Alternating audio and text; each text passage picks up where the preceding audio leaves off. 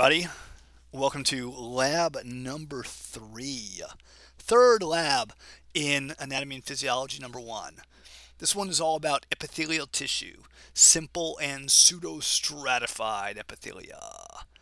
Okay, you know from the lecture video that a tissue is a collection of cells with a common structure and function. You also know that if we're looking at tissues, we are using a microscope to create these pictures, and we are doing the study of histology. More stuff you know. There are 4 basic types of tissue: epithelial, connective, muscle, and nervous. Remember, epithelial tissue is a covering and a lining. Connective tissue connects things, supports, protects, and more. Muscle is all about movement. Nervous is about control and a whole lot more. We are doing epithelial tissue today. That is our plan. Okay? What we're looking at in this picture over here, this is some epithelial tissue from the kidney. What I want you to notice first is all of these purple circles. These are all nuclei. Nuclei are almost always going to appear purple. Don't forget that. Nuclei almost always appear purple. The cytoplasm around them is going to be a light pink. You can see this one cell. He's kind of like square-ish shaped right there. There he is. There's his cell membrane that my pointer is going over. And there's his nucleus right there. So what you'll notice also is there are a lot of cells that are looking similar. All these guys, all these neighbors basically look almost identical to one another. Because remember, tissues are collections of cells with a common structure. And of course, if your structure is similar, well, what always goes with structure but function? Okay, let's get to work. We know that epithelial tissues are coverings and linings, all right? So what I have in this top picture here is some skin. This is some skin here. This is all skin. All this stuff is skin. This is the space that would be outside the body. Well, so what's lining the body, this yellow bracketed region here, this tissue is epithelial tissue. Look at all the little purple dots. All those little purple dots are nuclei. We're not as zoomed in as we were on the previous picture. That's why they look smaller. So this is some epithelium doing that job of covering. All right, let's move down to this lower picture. This is a slice of the trachea. Remember the trachea, the windpipe in your neck? It's a tube. We've sliced this tube transversely so we get a ring-shaped structure. This is the internal space of the trachea. A better word for the internal space in an organ is this word lumen right here. If you were on a microscope, light would shine through any open space. The word lumen means light, like illuminate. So that open space is the lumen of the trachea. Now, lining this lumen, so right here, this is epithelial tissue. Notice the purple color right there. That purple color is because of the abundant nuclei. We're really zoomed out so we can't see the individual ones. Okay, an epithelium is going to be a covering or a lining. As such, it's going to be next to an external space or next to an internal space. Now, if I go back up to my epithelium up here, here it is, this yellow bracket. This is the epithelial tissue. There is a part of it right here that my pointer is on, that these 3 red arrows are pointing at.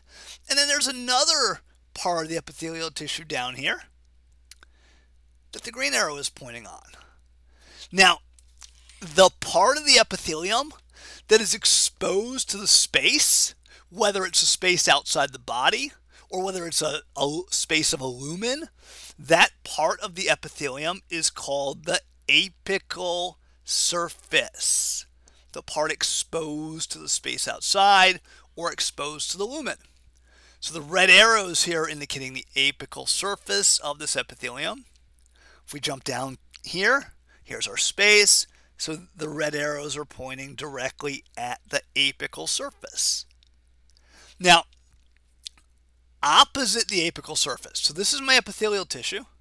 By the way, this is some connective tissue down here. It does look different, doesn't it? This bottom surface of the epithelial tissue, the one farther from the space, is called the basal surface, which kind of makes sense. All right, let's do some more stuff. Okay, because epithelial cells, epithelial tissue, are a covering and a lining, it makes sense. They got to be slammed right into one another. If you're a covering, you're doing a job of protection. You can't have gaps between the cells. Cells are right next to each other. Like, I mean, if I look at this epithelium down here, so my yellow bracket is on an epithelium, look how all these cells are just smushed against one another. We can see all their beautiful nuclei. I'm going over their nuclei right there. We're zooming in on some skin up here. These are all skin cells. Look at the nucleus right there. Each of these circles is a nucleus. This is one skin cell right here. Cells are packed together. Now, here's the thing. Not only are cells packed together, but the cells are actually linked together really strongly. And there's these two protein-based ways that we link cells together. One's called desmosomes. All of these little line-looking things between the cells are right in here. So, like, look, this is, let me undo that. I don't like that color. It's green. This is one cell right here that I'm kind of just outlining. Okay, you can see its nucleus. There's another cell right down here. These are skin cells. And in between them, you can see all these little lines in here. You can see them all over the place, over here too. And these are called desmosomes. And they anchor cells together really strongly. Which makes sense because remember, this is skin. And skin has to protect you. It can't be falling apart. The other way that we might hook cells together is with these structures called tight junctions. Now, we're going to find tight junctions down here in between the cells in this small intestine. This is what we're looking at here. This is the small intestine. All of these cells, you can see all their individual purple oval nuclei. All of these cells would be linked together by tight junctions. If I drew a pair of cells here, so I'm going to draw a pair of epithelial cells from the small intestine. There's a nucleus. So the rectangular thing is the cell. There's a nucleus. Here's another cell right next door. The tight junctions are these proteins, and they get in this whatever tiny little space in here, and what they do is they stop things from being able to sneak through the space in between the cells. You have tight junctions in your small intestine to prevent bad things from leaking. I mean, here's where the lumen is. Here's where the lumen is. There we go. You don't want bad stuff. You don't want something bad to sneak through and get in this blood vessel. You stop it with tight junctions. Okay, so the moral of this slide here is that epithelial cells are packed together tightly and they're joined together in specialized ways, either for strength or to prevent things from passing through. All right. We are looking at more epithelial tissue here. doing some histology. There's a lumen right there. Here's a lot of cells. I'm in the cytoplasm. I'm putting dots in the cytoplasm of these cells. There we go. You can see the nuclei. I'm just pointing at one nucleus right there. Let me put a single dot on the nucleus. Boom, there it is. This is the apical surface of these cells because it's facing the lumen. Down here is the basal surface. And now what I want you to notice is that there is a supportive layer right next to the basal surface. I kind of covered it almost just because things are so tight right there. But if you look right there, there's like a pinkish line. That pinkish line is this proteinaceous. Oops, I don't want an arrow. It's a proteinaceous, it's made of protein, layer that supports an epithelium. It's under the basal surface. It's called the basement membrane. That is another fundamental characteristic of epithelia. If you haven't noticed, we've been doing some characteristics of epithelia. They're coverings, they're linings, they're next to a space. They have an apical and a basal surface. They're packed together, the cells. The cells are linked by tight junctions or desmosomes. And the cells are supported by a basement membrane. Oh, by the way, this picture we're looking at here, like this guy that I was just messing with, this is a little tiny tube in the kidney. And as you can see, he's got a ring shape right here. So he was sliced transversely. He was sliced transversely. We know that word. Yes, yes, we do. Okay. Another thing about epithelia. Epithelial tissues, like within the tissue itself, there are no blood vessels. Think about how you can scrape off a little bit of skin. You can scrape off, you can stick like a little pin underneath the top layers of your skin and not bleed. So epithelia are avascular. If you're a covering, being avascular makes sense. Now, you will have neighboring blood vessels. Like there's a bunch of neighboring blood vessels. I got some blue arrows on some. There's some other neighboring blood vessels here. But there are no blood vessels actually in the epithelial tissue. So they're avascular. Okay. Cool. Yes, we are done the basic characteristics of epithelial tissue. And now we got to talk about the different types and how we classify them. Okay, first, most basic thing we can do. We can call an epithelium simple or stratified. Look at this one on the left-hand side here. Look at the nuclei. Look at how there's basically one row of nuclei. That means there's one row of cells here. If it's a single row of cells, it is going to be a simple epithelium. Over here, my green bracket is on an epithelium. By the way, the one on the left is from the small intestine. The one on the right here is from the urinary bladder. When I look at this epithelium, here's my lumen. Lumen over here was right there. When I look at this epithelium, I don't see one row of nuclei. I got a bunch. 1, 2, 3, 4, and more. I got a lot of nuclei stacked. That means there's multiple rows of cells, which means the epithelium is stratified. Okay, obviously, which of these would be better at protection? Single layer of cells or a multi-layered structure? Definitely stratified. Stratified is much better for protection. Simple is much better for exchange. Just a good thing to know, good thing to remember. Okay, let's not dawdle. Let's keep going.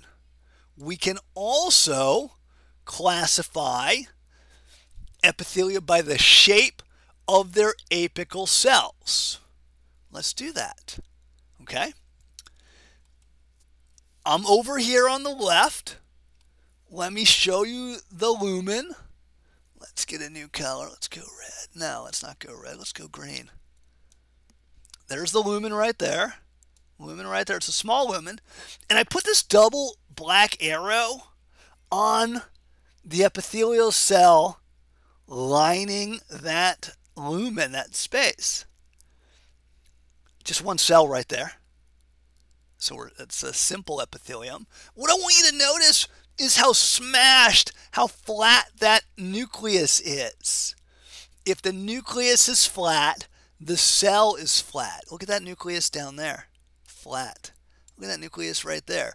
Flat. Flat nucleus, flat cell. Flat cells are called squamous cells. So epithelia can be squamous if their apical cells are flat. All right, move to the middle. By the way, picture on the left here is a kidney. This middle picture is your thyroid gland, which is in your cervical region. There are some structures in here that have lumens. There's a lumen. So my black arrow is on an epithelium. One row of cells in this ring here. And so it's a simple epithelium. But look at the shape of the nuclei. They're roundish, squarish, more roundish than squarish. If you have roundish nuclei, so if you have a round nucleus, you will probably have a round or a square cell. And we have an epithelial type called cuboidal.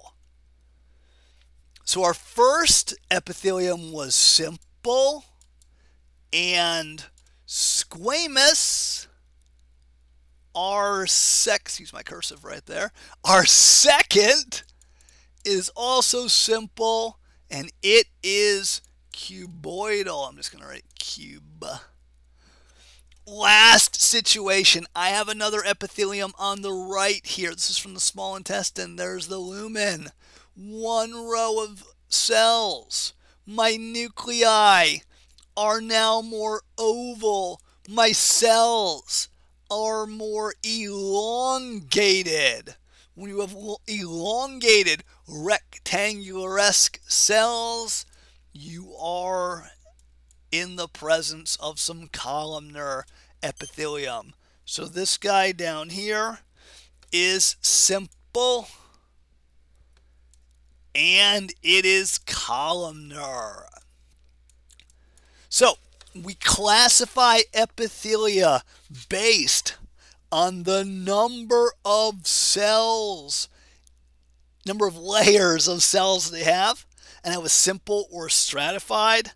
And then we look at the apical cells and we talk about their shape, and we get either squamous, cuboidal, or columnar.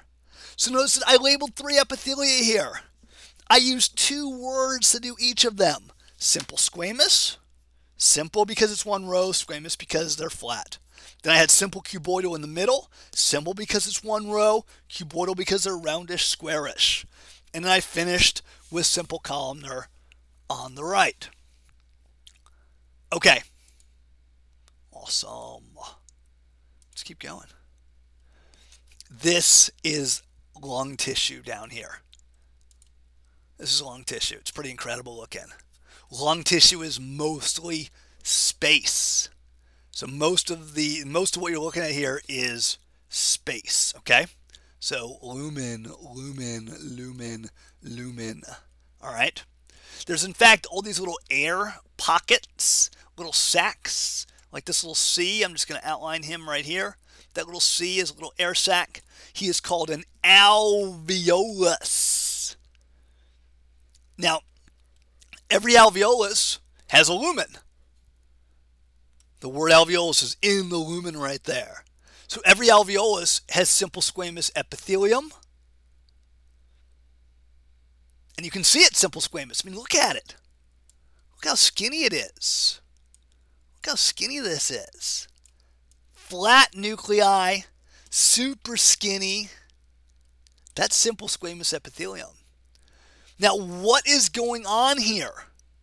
This is where gas exchange is going to take place. I know that's not how you spell exchange. I don't know why I did it like that. That's where gas exchange takes place. Gas exchange, well, you don't want a thick epithelium that the gases have to diffuse through. You want a skinny one. So simple squamous fits the bill. Awesome. So we see simple squamous epithelia in the lungs, in the alveoli. The structure matches the function because its thinness facilitates exchange. If I ever ask you, how does the structure match the function? You got to tell me a little bit about the structure and a little bit about the function.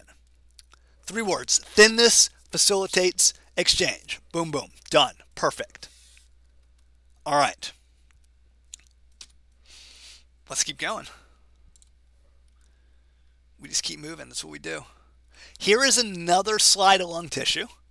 What I want you to do is hit the pause button, touch your screen, use your mouse if you don't want to use your finger, point out an alveolus or 2, point out some simple squamous epithelia. Okay, cool.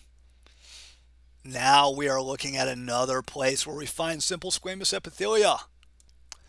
This right here, this slide, comes from the kidney. All right, we got to understand a little something about the kidney as we discuss this epithelium that we're going to see. You probably know already the kidney makes urine, the kidney makes pee. To make urine, it needs to filter the blood. So the kidney is always filtering blood. When the kidney filters blood, the kidney is going to...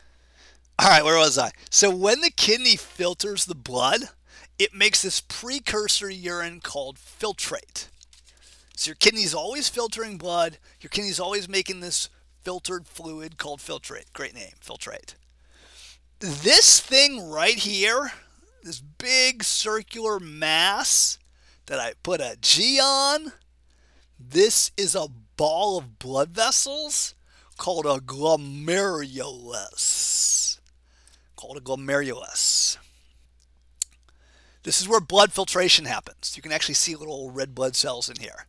So fluid from blood is going to go this direction, into the space where that black star is. So fluid goes like this all the time. You actually have 1 million of these glomeruli in each kidney. Okay, so fluid is always being pushed this way, and this lumen, where the black star is, gets filled with filtrate. Okay, this round structure here, where the filtration happens, is called the glomerulus. It's a ball of blood vessels. Makes the filtrate. The filtrate ends up in the lumen where this black star is. This is where we end up getting filtrate. And we need the filtrate to not wander off. Okay? So what we do is we have a structure around this lumen that will help contain and direct the filtrate. And I can actually put a line on this structure. Just going right around it right there. The line covers this structure. It's not a very good line over there. This line is called the glomerular capsule. And it is made out of a super skinny epithelium, simple squamous. Look at my red arrows right here. In between them, single row of nuclei, simple, flat, flat, flat, flat, squamous. This is simple squamous epithelium. At some point, I want you to go back to slide number 6. See if you can find a glomerulus, glomerular capsule, and simple squamous epithelium. Okay, awesome. Here, I want you to pause the recording. Look at this. I want you to point out a glomerulus, glomerular capsule, lumen of the glomerular capsule, and simple squamous epithelium. Do all that. Okay, done with simple squamous. We're moving on to a new type here, okay? this new type of epithelium is simple cuboidal that we're about to do. All right, we are looking at a slide from the kidney. This is the kidney again. I don't see a glomerulus at all here, but there are probably some nearby. We just don't have any in this particular view. What I do see are a bunch of tubes. Check out this tube right here.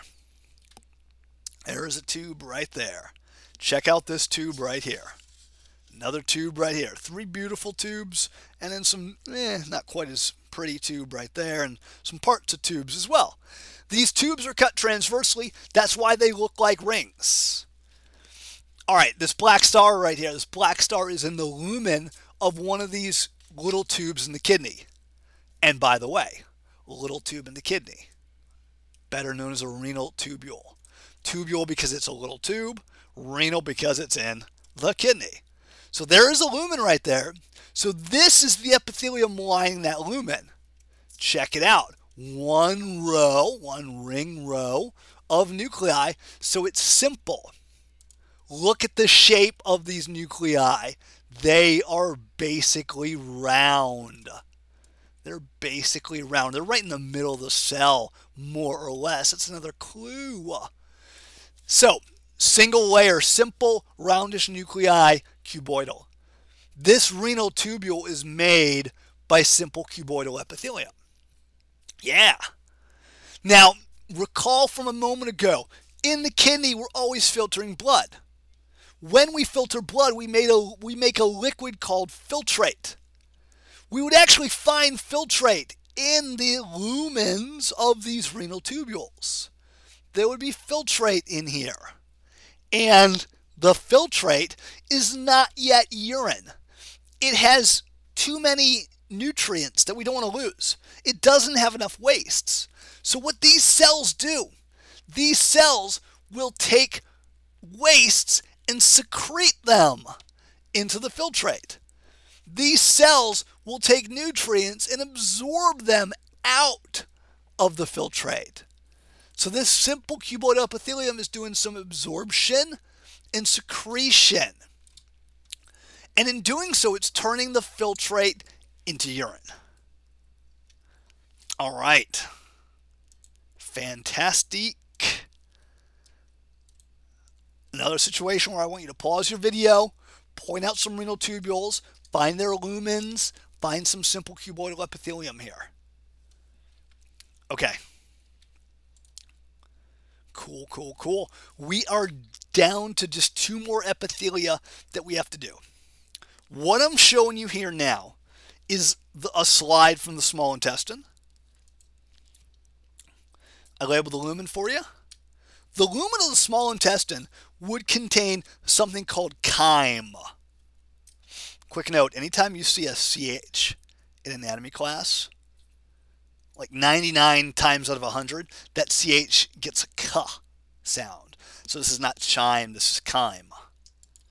All right, so in the lumen of the small intestine, the space in that tube, we would have chyme.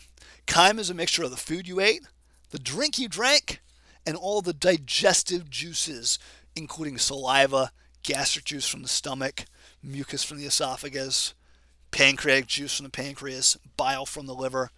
The mix of all that is called chyme. Now, the chyme is in the lumen here. The lumen is lined by this epithelium. I put a green bracket on it. Check out the fact that this epithelium basically has 1 row of nuclei. That means 1 row of cells. Well, that means what kind is it? It is simple.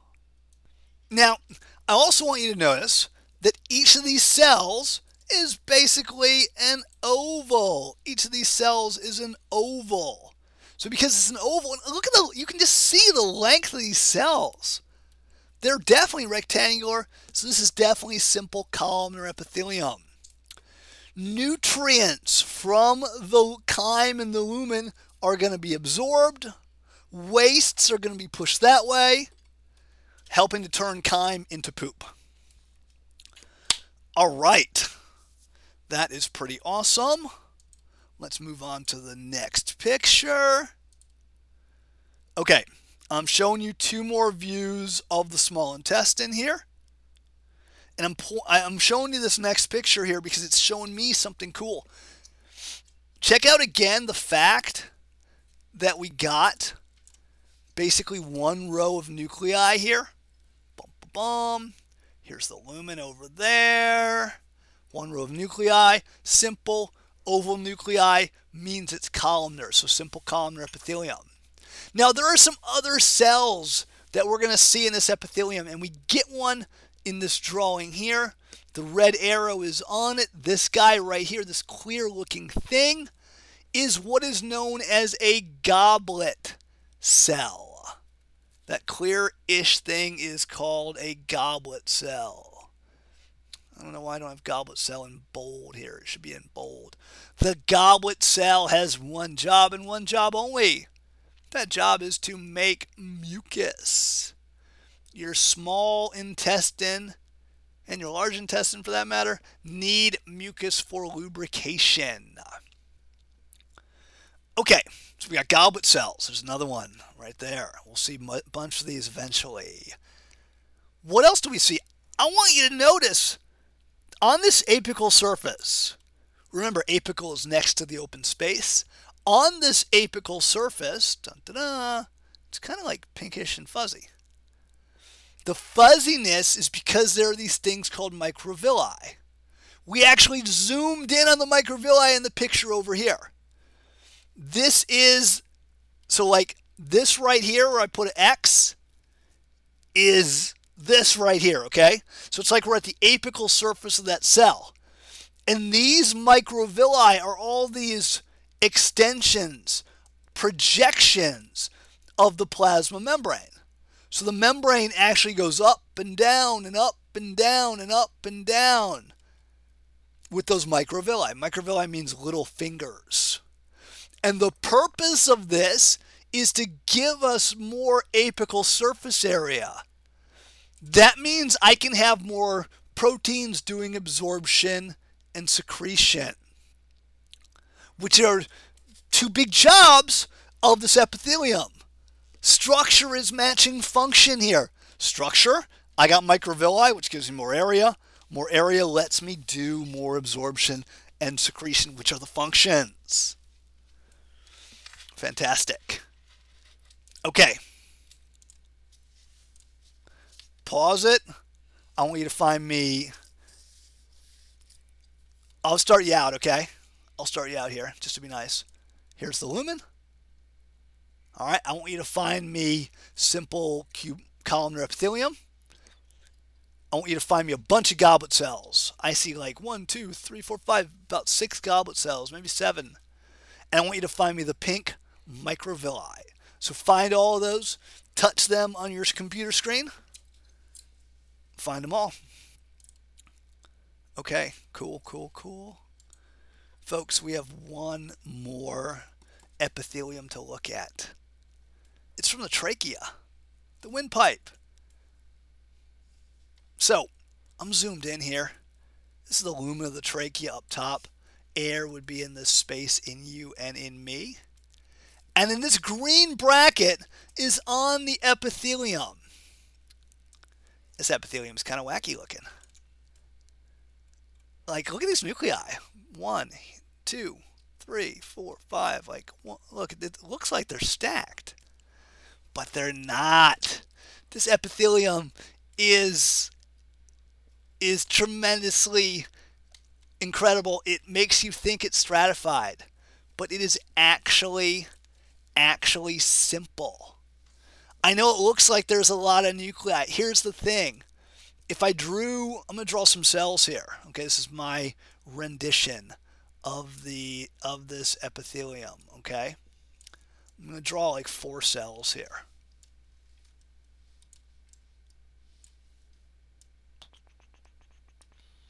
There we go. There's my 4 cells. All right, my lumen would be up here. My basement membrane would be down here. Notice that all 4 of my cells, boom, boom, boom, boom, all 4 of them hit the basement membrane. So there's actually only one layer of cells here, There's different heights, and the nuclei are at different positions. So it gives the illusion of multi-layers, but it's not. It looks stratified, but it's actually simple. However, because it looks stratified, and it really does, we name this guy pseudo-stratified, so like fake stratified. And because most of the nuclei are ovoid or oval, we say it's pseudostratified columnar. So this is pseudostratified columnar epithelium. It looks like it's many layered, but it's actually one, so it's actually simple. I see a ton of goblet cells here too. Your trachea has goblet cells. 1, 2, 3, 4, 5, 6, 7, 8, at least 8 goblet cells. Remember from the small intestine, goblet cells make mucus. Now, the goblet cells in the small intestine make kind of a slippery mucus for lubrication. The goblet cells in the trachea make a sticky mucus because when you breathe in, there's always stuff in the air you're breathing in. Bacteria, viruses, dust particles, pathogens, pollutants. You got to trap those things. The mucus traps them. Now, something else that's incredible. You have all these hair-like extensions. These are called cilia. They're kind of like microvilli, but cilia move. Microvilli don't move. The cilia sweep the mucus up.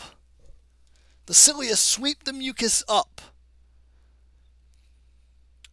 And what that does is it lets you unconsciously swallow that mucus all the time.